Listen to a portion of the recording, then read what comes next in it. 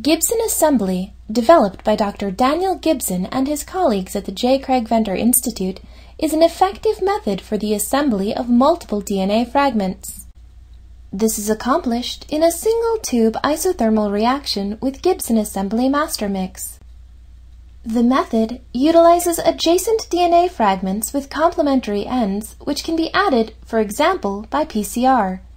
Then, the overlapping fragments are added to the Gibson Assembly master mix and incubated for 15 minutes to 1 hour at 50 degrees Celsius. During the incubation, the master mix's 3 enzyme activities set to work on the fragments. First, a 5' to 3' exonuclease activity creates single-stranded 3' overhangs. These complementary sequences then anneal, creating the double-stranded DNA of interest. DNA polymerase then extends the 3' ends, filling in the gaps, and DNA ligase seals the remaining nicks. The end result is a fully sealed, double-stranded DNA molecule that can serve as template for PCR, RCA, or a variety of other molecular biology applications, including direct transformation.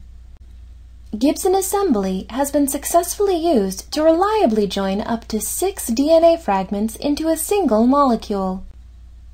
This remarkably straightforward and powerful technique makes quick work of large, multi-fragment assemblies, but it is also useful for more routine applications, such as cloning.